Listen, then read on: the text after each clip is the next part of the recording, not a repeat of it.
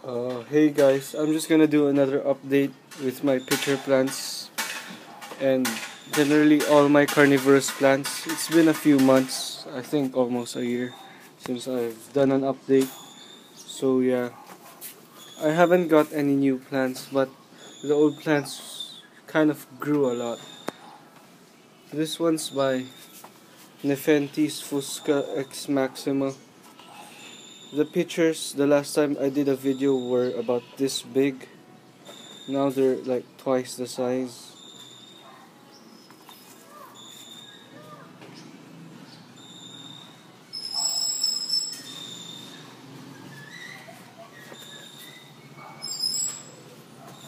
And my Drosera spatulata died. I just let it die because it produced seeds. So there are the Drosera spatulata and the Burmani. There, the Burmani, the spatulatas.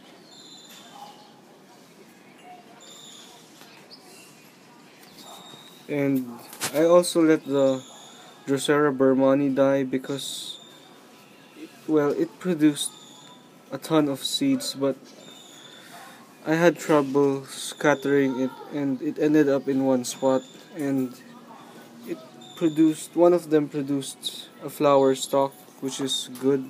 I'm gonna let that die off too. There are many of them anyway.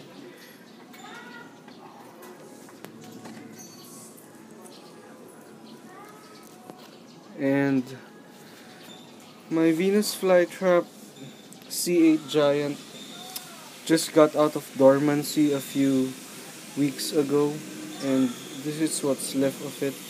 Its trap used to be like bigger than my thumb, but now it shrunk a lot. And here's my my Venus flytrap big mouth. Uh, it was smaller. I think I never shown you guys this, but it used to be smaller than it was now, and I'm pretty impressed in how big the trap is compared to the leaf. It's still small though. It's very efficient in catching prey. It usually catches a fly or two every week. That's a spider and that's a fly.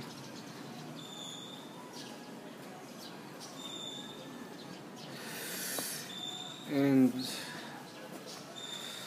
this is the B. calcarata. Its traps died, which a friend told me was normal because these plants are hard to grow, and I kind of regret buying them. They haven't grown a single pitcher in like 6 months, and this trap a while ago was opened, and I'm guessing it caught something. So yeah, that's about it.